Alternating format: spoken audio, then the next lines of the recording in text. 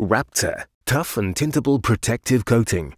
Before you begin, U-POL highly recommends the use of personal protective equipment consisting of latex or nitrile gloves, safety glasses, protective overalls, and an appropriate spray mask. Pour the activated Raptor mixture onto a paint tray. Use a fine roller for a flat effect and a coarse roller for a coarse texture. Cover the roller with Raptor, making sure that you do not saturate it, as this can affect the texture result.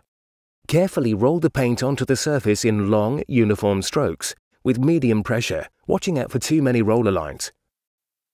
Apply 2 coats of Raptor, allowing for flash-off periods in between coats. Your finished result should look like this.